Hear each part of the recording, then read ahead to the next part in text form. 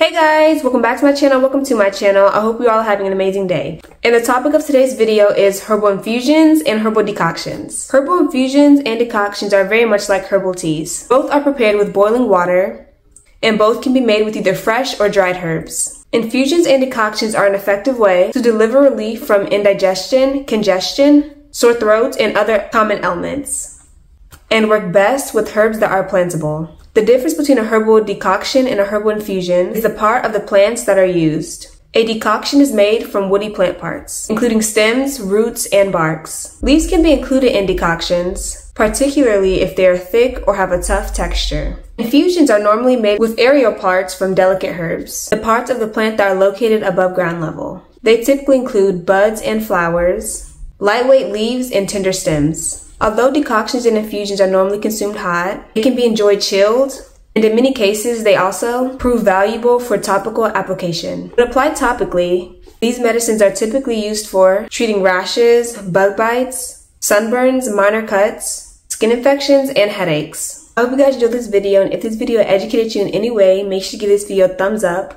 And be sure to comment down below what you found most interesting about this video. And don't forget to subscribe with post notifications on so you don't miss part 2, where I'll be explaining how to make decoctions and infusions. And with that, bye guys!